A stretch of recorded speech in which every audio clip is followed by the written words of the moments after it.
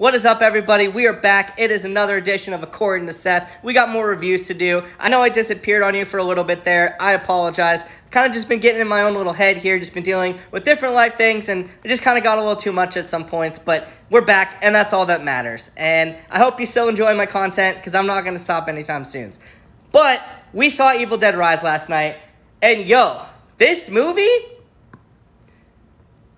first of all, yeah, this thing, no, I can't look at cheese graters the same ever again.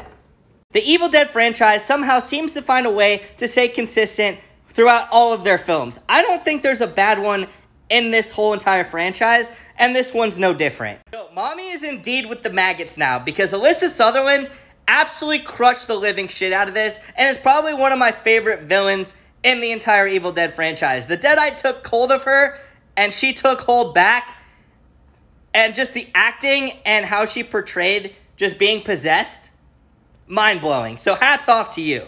And here we have Lily Sullivan, yet another badass in the entire Evil Dead franchise, wielding a chainsaw, and honestly, she was fantastic in this role. And throughout the franchise, they do a really good job of like highlighting their heroines or heroes who kind of rise to the occasion.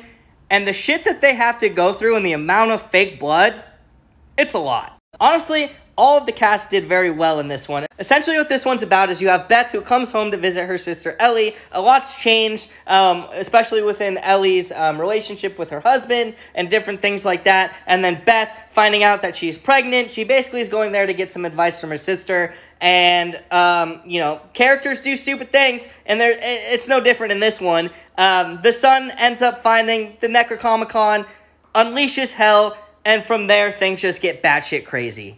The Evil Dead franchise has always had a soft spot in my heart. It's always been one of those just bloody good times. It's a great theater experience. Is this one my favorite of the bunch? No, but it's a really, really good addition, and Lee Cronin does a really good job of pulling in the comedic elements from the earlier films and in the 2013 remake, which is fantastic, by the way, pulling in the dark elements from that, and this movie gets dark. And they also pull in some new things, expanding on the lore, and there's something that they pull from the Necronomicon that you'll see what I'm talking about when it shows up.